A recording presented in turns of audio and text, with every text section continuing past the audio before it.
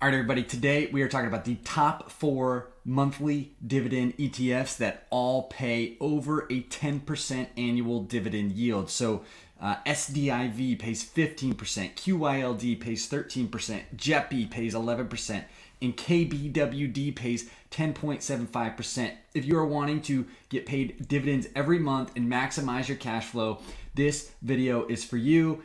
And I'm going to tell you exactly why most investors should never own these monthly paying dividend ETFs. Let's get to the video. All right, this is going to be the shortest video that explains this in the most basic terms because this is literally all you need to know. We can see right here, right now, this list is ranked by dividend yield, right? SDIV, QYLD, JEPI, KBWD, those are all the top dividend yielders with over 10% dividend yields. Then we've got DIV at a 6.5% dividend yield, PGX 6.29, SPHD, wait, we're getting low here, 3.92%, that's a monthly yielder.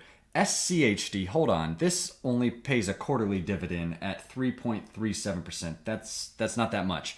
DHS 3.32, that's monthly. VYM 3% quarterly and VIG 2% quarterly. Why would you ever own those? Well, it's because investing is about more than just dividend income, right? And oh, I have a little secret for you. These top monthly paying dividend ETFs, their dividends are shrinking. Let's take a look at SDIV, right? It was one of the 15% yielders or whatever. If you're buying this because you need that reliable monthly income, well, look at how it's actually gone down when you're looking at total dividends that you're paid, not percent. So if you buy at this level, in 2017, you were making a 12-cent dividend per share every month. Ooh, then it went up to 14. That's awesome. We got some dividend growth. Uh-oh. 2019, it drops to 11. So those same shares, you're making less in dividends than you were when you previously invested, right? Oh, hold on. 2020, we're down to 8 cents. So your dividend income was cut by 30 to 40% on these dividend cuts. And now, okay, we've gotten up to 9, we've gotten up to 10, and then, oh man, we're back down to 9 cents in dividends per month, per share, which is about 30% lower than the dividend income that you were receiving in 2017. Let's look and see if it's just that fund or if it's these other dividend paying funds as well. And QYLD is the same thing, right? Starts at 26, some drops to 21, 20, 20, down, and now we're at 16 cents. We started at 26 if we look at 2014. Even if we want to look to 2014 when it had already dropped, you're at 19 cents. Now you're at 16 cents per month. Dropped as well. KBWD, we're looking over 10 years here. You start in 2012 at 18 cents. You drop down to 11 cents in 2021, and now we're at 14 cents.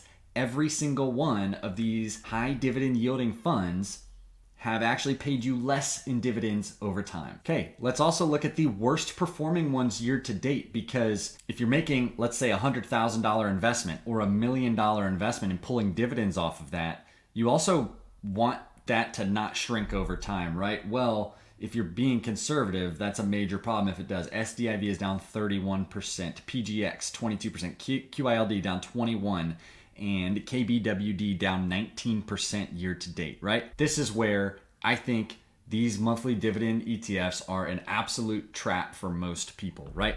Now, there's also capital appreciation, right? We need capital appreciation. This takes into consideration total returns. That's dividends paid plus the growth of the actual ETF that you own. We look out to 3 years, the top performing ones, every single one of the top performing ones is a quarterly dividend payer, right? 42% for SCHD, 27% for VYM, 26% for VIG. And we look down to SDIV, which is that top dividend payer, minus 41% 3-year total returns.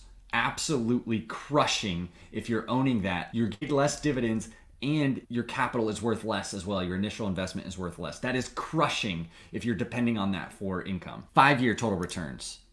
Again, SCHD, VIG, VYM, all at the top. Again, the bottoms, SDIV, PGX, and KBWD is up 2% over the last 5 years. This is total returns. It incorporates dividends as well. 10-year total returns. SCHD 244%, VIG 199, VYM 187. And if you notice, the ones that pay the lower dividends here, the monthly ones that pay the lower, DHS and SPHD, are also beating KBWD, PGX, SDIV, which are those high dividend payers.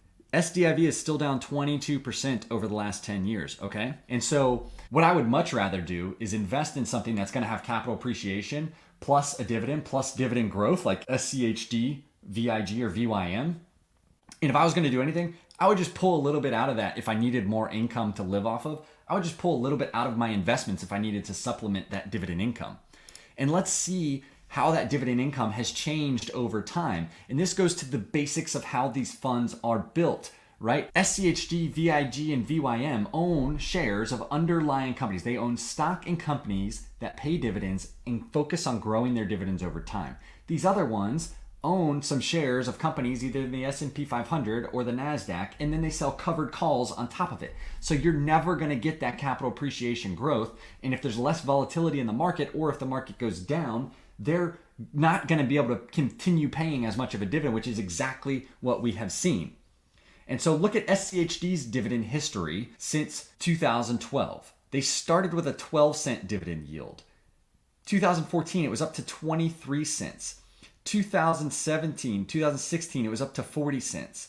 2019, 42, 49, 54, 59, and 70 cents per quarter, all the way up from 12 or 14 cents per quarter. And then sure, it has dipped a little bit, so it's at 64 cents per quarter. You tell me which one is gonna give you more income over time. Okay, and this is the growth of $10,000 with counting for dividends and share price appreciation in each of these funds since 2013. $10,000 in SCHD has turned into $26,000. VIG has turned into $23,000. QYLD has turned $10,000 into $16,000. KBWD has turned $10,000 into $13,000. And SDIV has turned $10,000 into $7,000. So you've got a loss in SDIV, overall a total loss in SDIV, and SCHD and VIG have more than doubled, okay? So don't get tricked by all these videos about monthly cash flow generating, paying dividend ETFs, okay?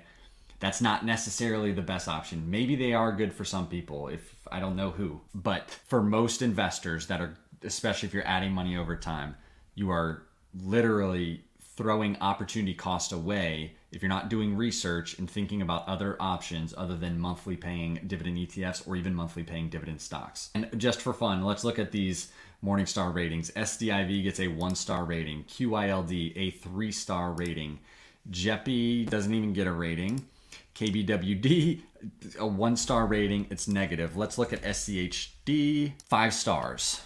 Let's look at VIG, 4 stars, okay? If you like this type of content and if it's helpful, it helps you think different, you can help support me by liking the video and subscribing to the channel. Completely free to you. It helps me and it helps more people find us. Let me know what other funds you want me to review in the comments.